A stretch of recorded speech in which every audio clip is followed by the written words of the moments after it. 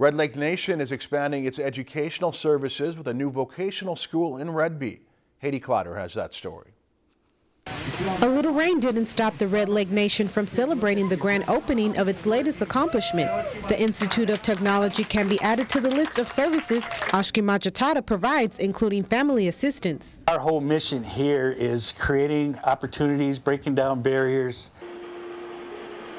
Oshkiimaajitahdah translates to new beginnings, and the vocational school wants to give that to students. Those that don't go off to college will now have another option. Certified nursing technicians, safe serve.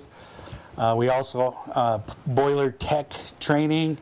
We do CDL training. Courses include basic welding like these current students and welding with an entrepreneur portion. The goal is to put students into the workforce. Pipeliner, you can be a structural welder, you can go be a welder's helper.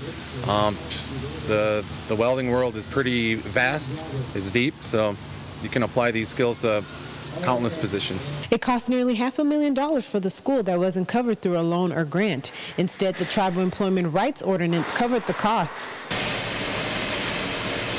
Students also bid on jobs and perform those jobs by using this portable welding rig. It's the only one that I've seen up in this part of the country. It has the capacity to run 4 to 5 different welders off of it at one time. So it's an amazing machine. It takes 180 and 240 hours to complete welding 1 and 2. The primary focus is to give the students skills so they can move on into their career. The next welding class will consist of working with industries. In Redby, Haiti Clotter, Lakeland News.